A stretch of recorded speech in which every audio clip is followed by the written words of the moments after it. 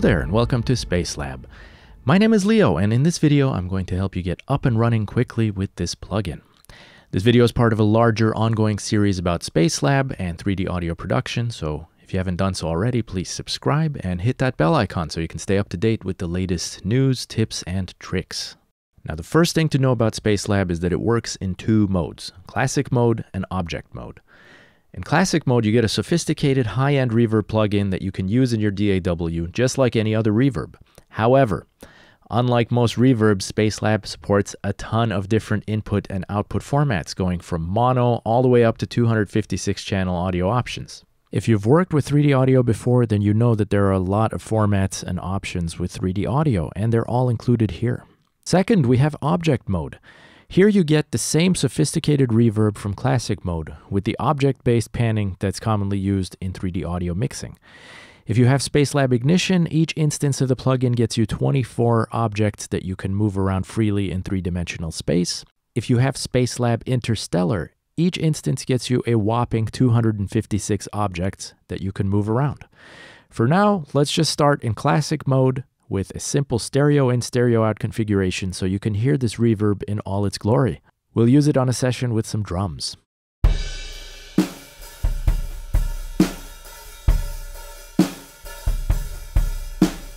To use Spacelab as a reverb, you can treat it just like any other reverb plugin. Let's start by instantiating Spacelab on any channel where you send your audio effects to be processed, like a bus or FX channel. Next, let's switch Spacelab to Classic mode.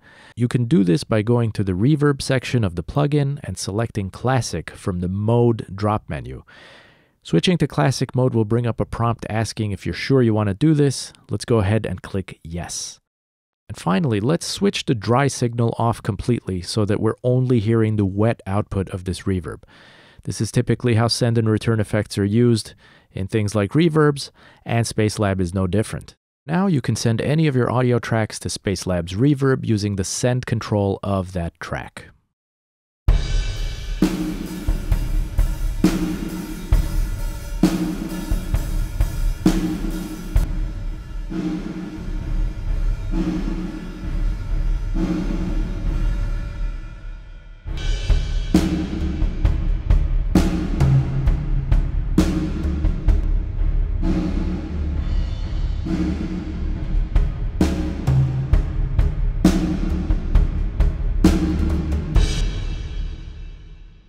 To get going with Spacelab's Object mode, you'll need to understand some basic concepts, and also our nifty routing plugin called Spacelab Beam. Let's get started with the basic concepts first. When working in Object mode, the main thing to understand is that all of your incoming audio is treated as discrete objects in three-dimensional space. Think of this as if you're positioning musicians, instruments, or any other sound objects in a virtual room. Now, sound objects generate sound, and that sound bounces off the walls in this virtual room, causing the room to reverberate. What's cool is that you, as the listener, are also inside this virtual room, and you can move yourself around the room freely as if you were walking around a real room with real musicians and instruments being played. We'll cover all of this in an in-depth tutorial, but the big takeaway here is that you're dealing with objects in a three-dimensional room rather than tracks on a mixing console. You design the virtual room however you like, and you place the objects where you want in that room. Spacelab then renders the sound in real time in your desired output format. This can be mono or stereo, or go all the way up to the latest 3D audio formats with high channel counts like 7.1.4 and beyond. To simplify getting audio into Spacelab, we've created a special plugin called Spacelab Beam. Beam is installed together with the rest of Spacelab, and like Scotty, it beams the signals from your audio tracks into Spacelab for processing in 3D. To use Beam, just instantiate it on any track in your session, and that track is instantly sent to Spacelab without you having to deal with any complicated routing. Okay, so let's go over this step by step. So in our demo session from the previous example, we'll need to change Spacelab to Object mode. This is done using the same drop menu that we talked about in the previous example. Next, let's instantiate Beam plugins on each track that need to be sent to Spacelab. When you instantiate a Beam plugin on a track, you'll notice that that track is no longer sent to your DAW's mixing bus. All that audio is instead diverted to Spacelab. This is what we want. If you need to adjust the loudness level, you can do that using the gain knob in each Beam plugin. There's one more important thing we need to ensure before we get to mixing in 3D. Since all hosts process audio in chunks of samples, we need to make sure that our signals flow from the Beam plugins to Spacelab in that order. If the DAW gets confused and does this backwards, the connections between Beam plugins and Spacelab will still work, but you will have an unwanted delay between some of the tracks, which is not what we want. So, to make sure that the timing problem doesn't happen, we'll force the host to process all the tracks with Beam plugins first before sending things off to Spacelab. We'll do this by routing the tracks with Beam plugins to the track with Spacelab, or to create a send in the same direction. In either case, the host will correctly think that the Beam plugins need to be processed first and then sent to Spacelab because of the routing. In our case, we already have sends going from the channel to Spacelab because of the previous example, so we're all set. One last point to mention here. Many DAWs, like Logic for example, try to conserve CPU by suspending plugins that are not receiving an audio input. This can be problematic, so Beam and Interstellar solve this problem by emitting an ultra-low signal at about -200 dB. This is not something that you're ever going to hear, but it keeps the plugins active so we don't run into any problems. Next, let's head over to Spacelab and make sure that the dry switch is enabled. As you can see, the sources view with the panner is now accessible, so let's go ahead and click that. On the left side, you'll see a list of all available sources. All objects in Spacelab are organized as sources, and a source can contain one or more objects. Each object is one mono audio stream, so a stereo source has two objects as we see here. In the middle here, we have the control column with knobs for positioning and other source parameters. And on the right, there's a panner window showing the listener and the sources in the virtual room. We already have one source, so let's create 5 more sources so that all of the Beam plugins from our session are now represented here in Spacelab. Next, let's open up the configuration window of the first source by clicking on its wheel icon. At the upper right side, select the second entry as the input source. In this menu, the first item is called Spacelab and represents the audio input of the plugin itself, while the other entries are the Beam plugins that are present in your session. Finally, let's select a unique color for this source at the bottom so that we can distinguish it from the other sources. And let's close the configuration window. Let's repeat this for the other sources so that each source has one of the Beam plugins as its input. Now, as you can see, by default, all sources have the same name as the Beam plugins that they are connected to. Of course, you can change the name in the configuration window if you'd like, but let's keep these as is for now. You might have noticed that all of these sources have 2 objects by the number of meters that they show in the list. That's because our Beam plugins are on stereo tracks here in Reaper, and stereo tracks transmit 2 channels, and that's why we see 2 objects in each source. Okay, now that we have all of our objects in Spacelab, let's make some 3D audio over headphones or earbuds. This is called Binaural Sound, and if you haven't already put on headphones, you should do that now. Trust me, it's worth it. On the reverb view, let's select the 32-channel full sphere speaker layout as the output format and activate the binaural switch. Note that this is the ideal output configuration for binaural listening only. With this configuration, you can listen to objects coming not only from the left or right, but also from behind you, in front of you, above you, or even below you. If you want to listen to any other speaker layout on your headphones, you can of course just select it, and when binaural is on, it will be rendered for your headphone monitoring.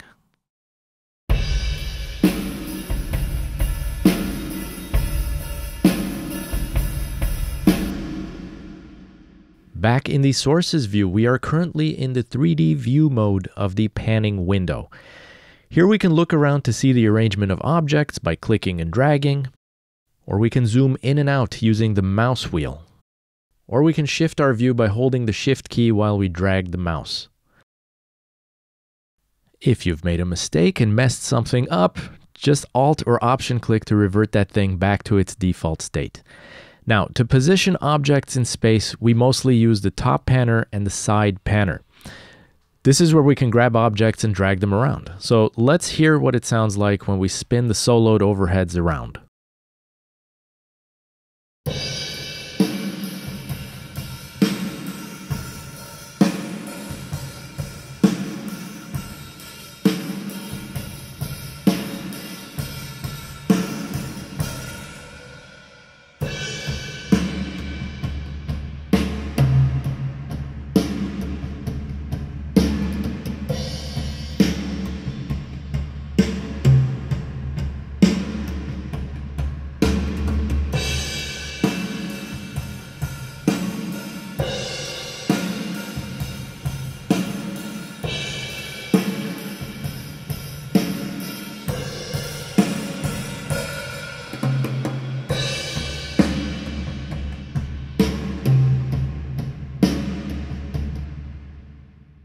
We can also move objects around using the position knobs. Okay, so now that we know how to do these things, let's position the remaining objects. We can select a source with all of its objects from the list by clicking on it, and we can select multiple sources by holding Shift while we click.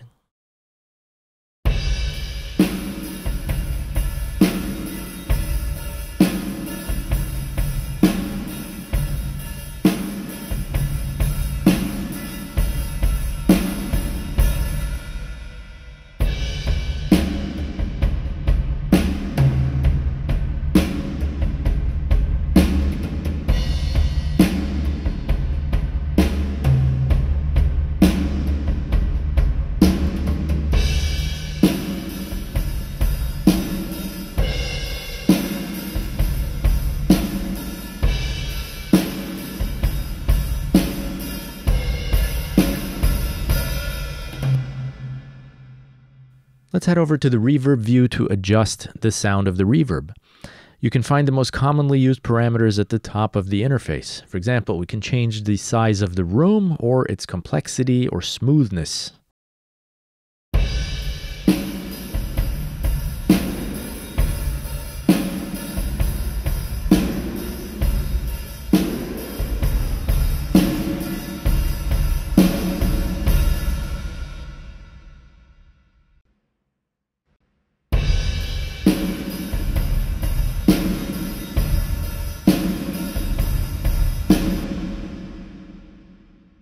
Let's give it some modulation and let's make the reverb time a little bit shorter.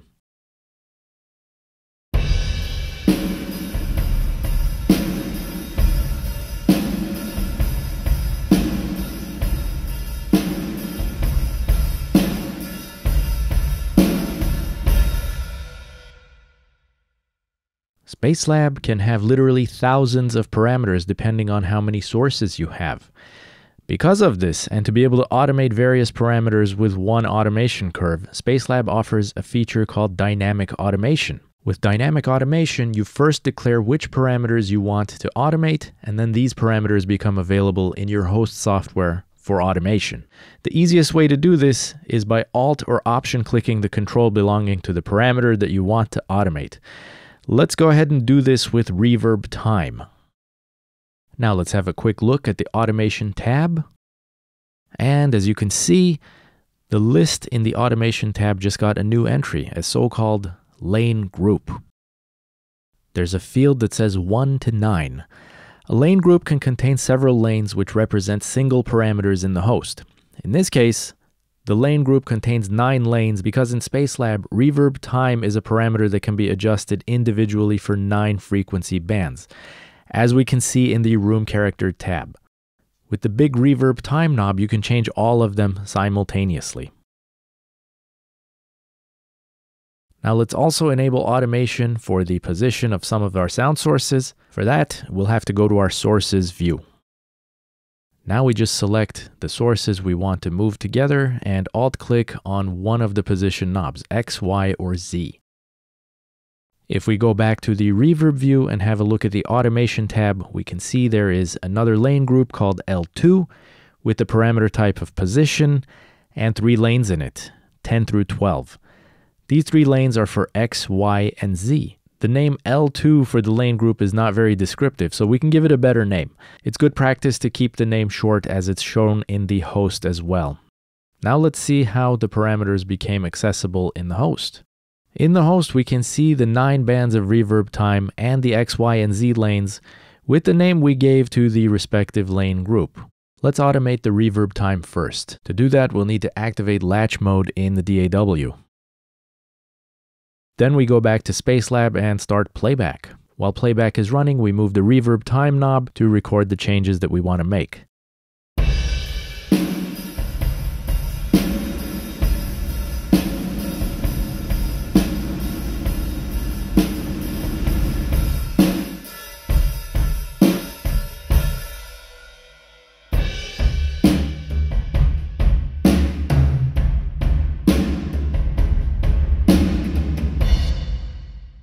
Okay, so let's stop and listen to the playback to verify that everything is working as we expect.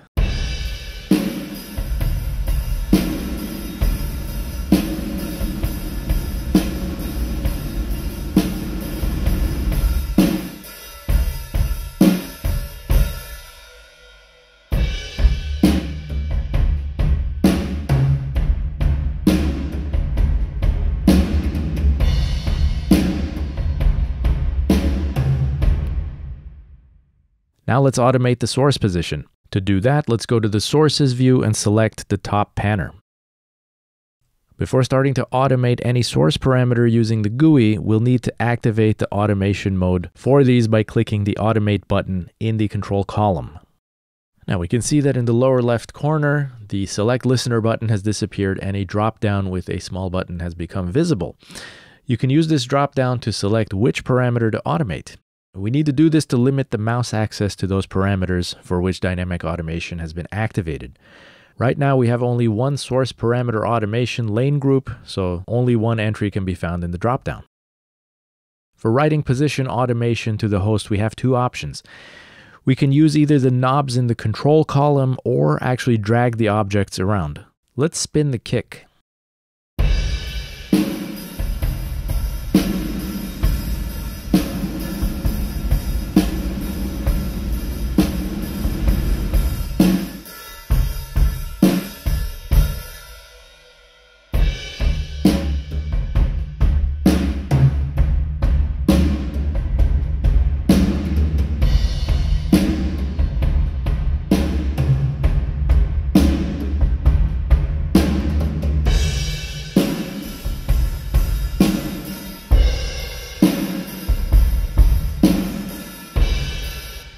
Now again, let's check if the automation was recorded correctly.